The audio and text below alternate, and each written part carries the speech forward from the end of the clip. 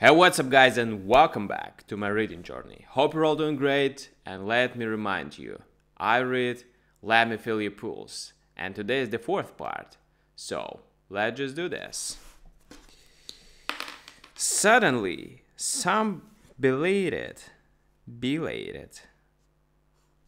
little bird alighted upon the windowsill, and in what he no doubt considered sleepy tones enunciated the noise generally translated as cheap.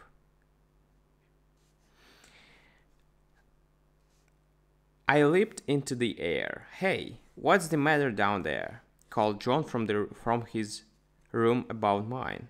"Oh, nothing," I answered, "except that I accidentally bumped my head against the ceiling." The next morning, I went out on the porch and looked at the mountains. There were 47 of them in sight. I shuddered, went into the big hall sitting room of the house, selected Pancora's Family Practice of Medicine from a bookcase, and began to read. John came in, took the book away from me, and led me outside. He has a farm of 300 acres, furnished with the usual complement of barns, mules, peasantry, and harrows, with 3 front teeth broken off. I had seen such things in my childhood, and my heart began to sing. Then John spoke of alfalfa, and I brightened at once. "Oh yes," said I. "Wasn't she in the chorus of, let's see, green, you know," said John, "and tender. And you plough it under after the first season." "I know," said I.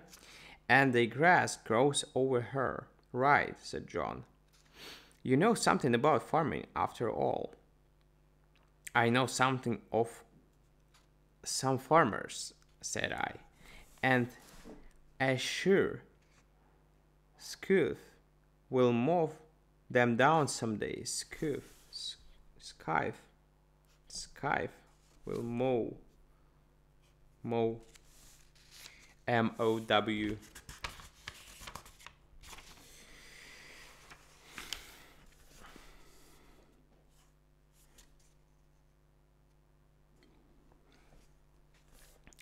On the way back to the house, a beautiful and inexplicable, inexplicable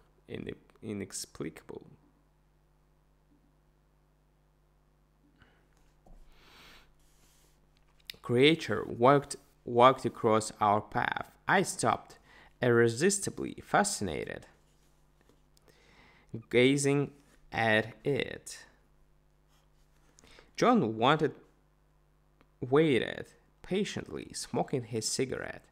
He is a modern farmer. After 10 minutes, he said, "Are you going to stand there looking at the chicken all day? Breakfast is nearly ready." "A chicken?" said I. "A white Orpington hen, if you want to particularize." "A white Orpington hen," I repeated with intense interest. The fowl walked slowly away with graceful dignity, and I followed like a child after the Pied Piper. 5 minutes more were allowed me by John, and then he took me by the sleeve and conducted me to the breakfast. Conducted Such a familiar word. Anyway, after I had been there a week, I began to grow alarmed. I was sleeping and eating well and actually beginning to enjoy life. For a man in my desperate condition, that would never do. So I sneaked down to the trolley station, took the car for Pineville, Pineville, and went to see one of the best physicians in town. By this time, I knew exactly what to do when I needed medical treatment. I hung my head on the back of a chair and said rapidly, "Doctor, I have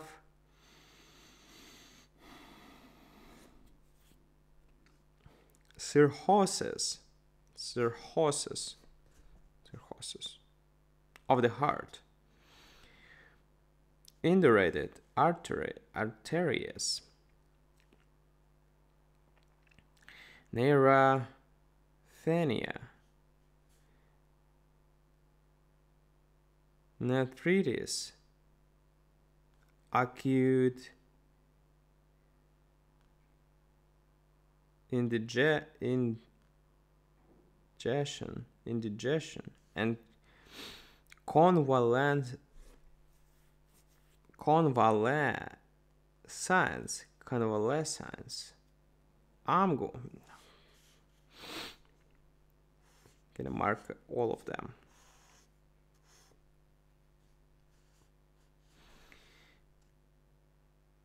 I'm not gonna repeat these words, guys. You'll probably forgive me. I'm going to live on a strict diet. I shall also take a tepid bath at night and a cold one in the morning. I shall endeavor to be cheerful and fix my mind on pleasant subjects. In the way of drugs, I intend to take a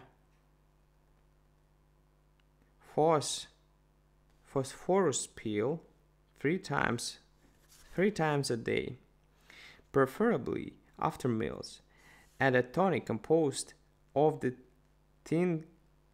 tinctures of Gantein, Cinchora,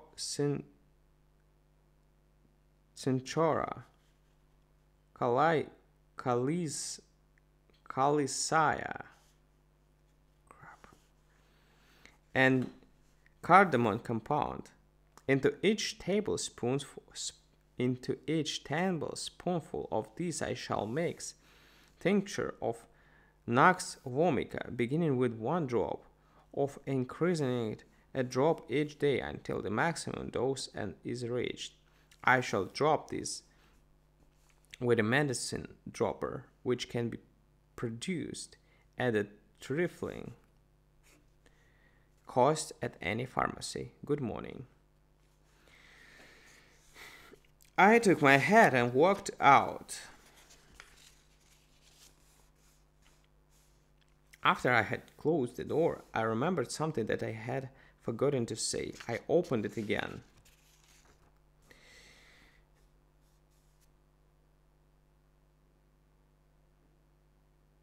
The doctor had not moved from where he had been sitting, but he gave a slightly nervous start when he saw me again.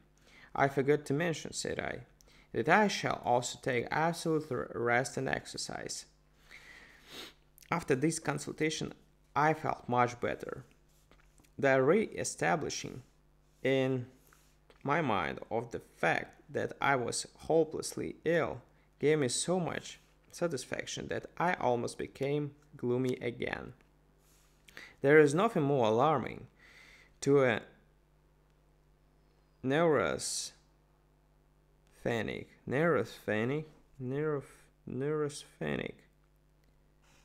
than to feel himself growing well and cheerful. John looked after me carefully.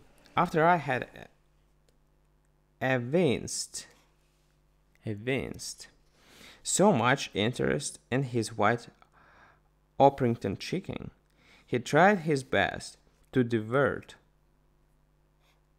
my mind, and was particular to lock his hen house of nights. Gradually, the tonic mountain air, the wholesome food, and the daily walks among the hills so alleviated my malady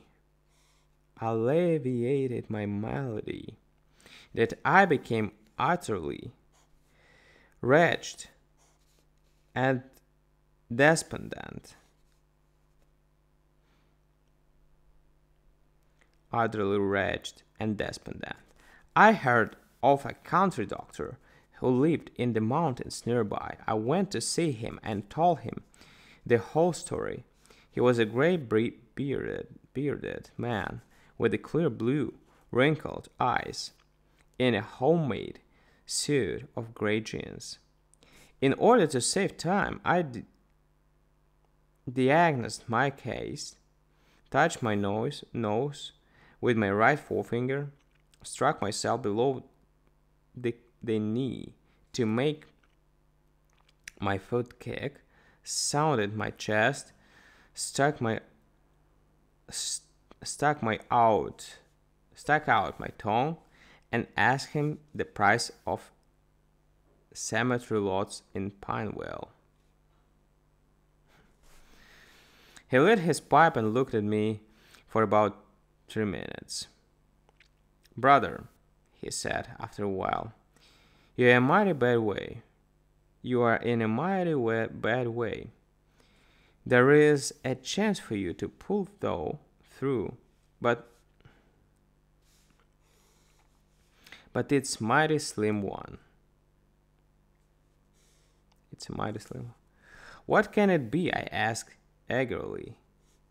"I have taken arsenic and gold, phosphorus, exercise, nux vomica, hydrotherapeutic baths, rest, excitement, codeine, and aromatic spirits of ammonia. Is there anything left in the pharmacopoeia?" "Somewhere in these mountains," said the doctor, "there is a plant growing, a flowering plant that will cure you, and it's about the only thing that will. It's of a kind that's as old as the world, but of late its powerful scarcity and hard to find. You and I will have to hunt it up. I'm not engaged in active practice now. I'm getting alone in years, but I'll take your case.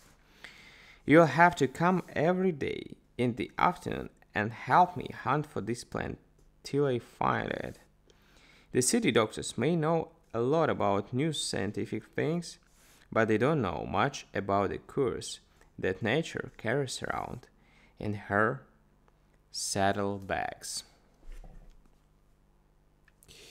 Alright guys, we're gonna finish for today. We have the last part and I'm gonna read it tomorrow.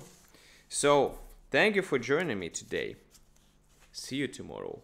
Bye.